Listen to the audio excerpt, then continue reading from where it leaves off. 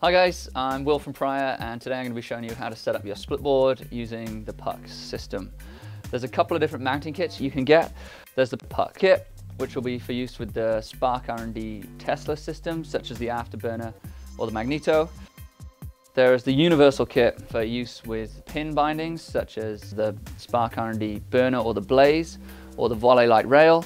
And then there's the partial kit, which is for use with a traditional snowball binding. The reason all these puck kits differ is because of the parts you get with them.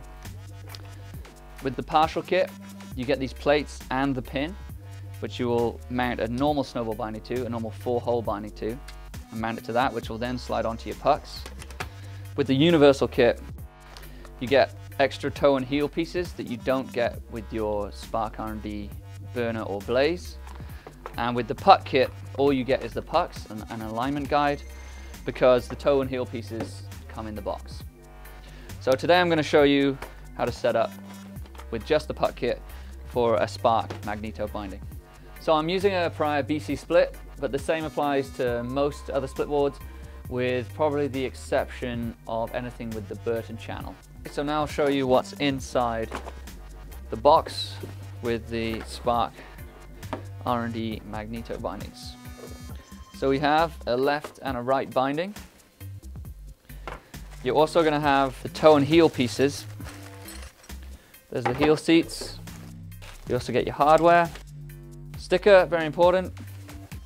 Sandpaper in an envelope. And last but not least, a multi-tool with everything you need to fix your bindings in the back entry. Okay, so I've opened up the bag, and this is what you should have inside. You should have puck mounting screws, 4 puck gaskets, 4 pucks, 2 puck discs with parallel slots, 2 puck discs with inline slots, and a puck alignment guide. Now, on a traditional puck kit, all the pucks will be the same. I'm actually showing you today with a canted puck kit, so the pucks will come in 2 pairs. So, grab the gasket and slide it into the appropriate holes in the puck. Now this is a little tricky, so don't get worked up too much if you're having a bit of trouble with this. What you can do is, once you get it started, you can finish it off by pushing it flat down onto the board. Once you have all the gaskets in place, it's time to lay out a rough stance on your board. Now, if you have the traditional puck kit, the pucks are interchangeable and you can lay them out wherever you like. If you have the canted puck kit, you need to make sure that the cant on each puck pairs up accordingly. The traditional pucks are dead flat, but as you can see, the canted pucks actually have a 3-degree angle. I'm a regular rider, so this is the nose, this is the tail. Obviously, same applies for goofy riders. Just make sure you're setting your stance up how you want it. So I got a tape measure. I run my stance at 23.5 inches. So I'm going to roughly lay out where I want these pucks to suit my stance. It doesn't have to be exact yet. We're going to finalize it later on. So you'll notice all of these slots are actually asymmetrical. So this slot is nudged towards the A side. So the A side is slightly narrower than the B side. Now, what I have noticed for a variety of bindings, that if you use the inline slot pucks on your heel side, and if you put the B, you'll see there's an A and a B, but we use the B side closest to the center split, that nudges the pucks towards your toe side. That will give the appearance that the pucks are actually nudged quite far towards your toe edge. But once you slide your bindings on, you'll see the binding will actually sit really nice and centered on your board, and you won't get too much toe or heel drag. Same for the parallel slot pucks. You notice the slots are actually nudged towards one side, so this piece is thicker than this piece. Now you might have to play around with this depending on where you want your stance. You may have to flip this around to get it to work properly, but for your first setup, we're just gonna have to try one way and see how it lines up. So I'm going to set this one up 15 degrees. Next, we're going to grab our puck alignment guide, slide this over, make sure our pucks have stayed at our desired angles, and we're going to screw them down. Now don't screw these in all the way just yet, just get them started. It's also worth taking note that you can actually move the parallel slot around without affecting where the marks are, so you've got to be really careful that the screws are lined up and nice and square. The other thing you're going to want to make sure is that your board is nicely put together, because whatever state the board is in when you screw this puck down is going to be what state the board is in when you slide the binding on. Okay, once you're happy the screws are aligned in the puck and your board is together, you can finish tightening your pucks down.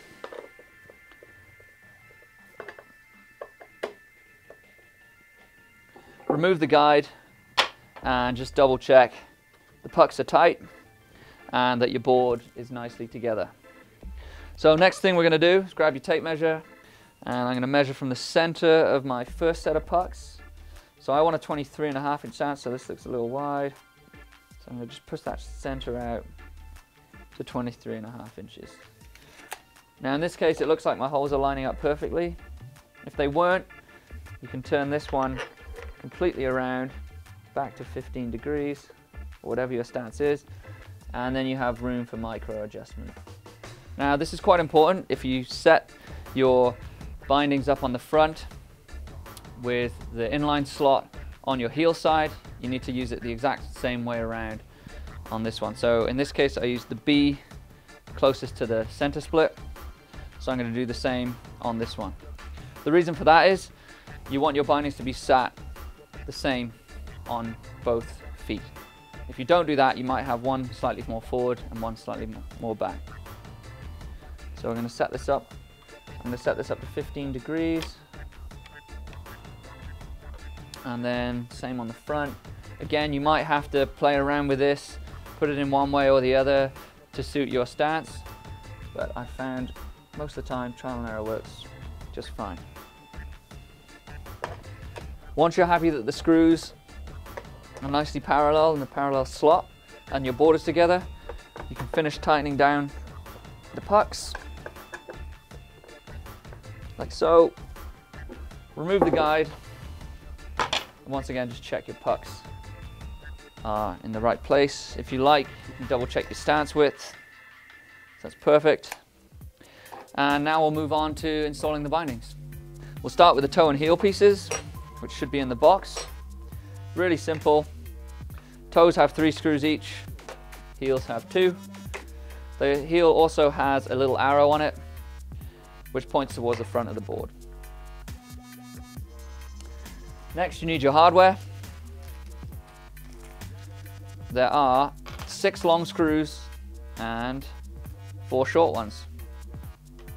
The short ones are used for the heel and the long ones for the toes. So determine which are which, because they all come in the same bag, it's pretty obvious.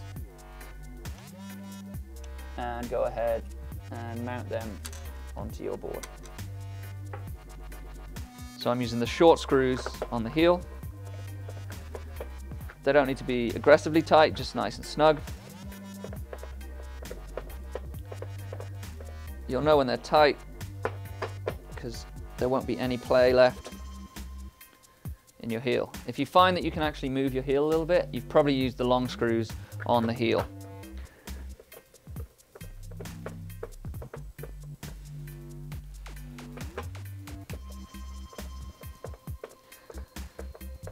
Okay, so those are tight. Now onto the toes. They are both the same, so don't worry, there's no left or right. And we're going to screw those on. Same again, just nice and snug. You don't need to over tighten anything. They do have a bit of Loctite on them, so they shouldn't vibrate out. But it's not a bad idea to check them from time to time to make sure everything's nicely snug. So once you have your toes, heels, and pucks all attached to your board correctly, it's time to make sure your bindings slide on to the pucks. So let's try this. Sometimes they don't go on so easy. That one went pretty good. Try this one as well. So those both slid on pretty easily. I have set up hundreds of these, and it does every now and then take a lot more effort to slide them on. So what you're going to want to do is take the piece of sandpaper that they supplied you with, and sand down the tops of these pucks. It's not the sides, you just need to sand down the tops until your binding slides on nice and easily. If it's difficult to do in your living room, it's going to be impossible to do in the backcountry. So spend the time, make sure they slide on nice and easy. I have in the past used a pretty heavy duty file to take off material. But yeah, just make sure they go on as easily as that. And once you're at that point, your Splitboard's set up, ready to go. Hopefully this video made it a bit easier for you guys to set up your Splitboards. And all going well, we'll see you out in the backcountry. Cheers.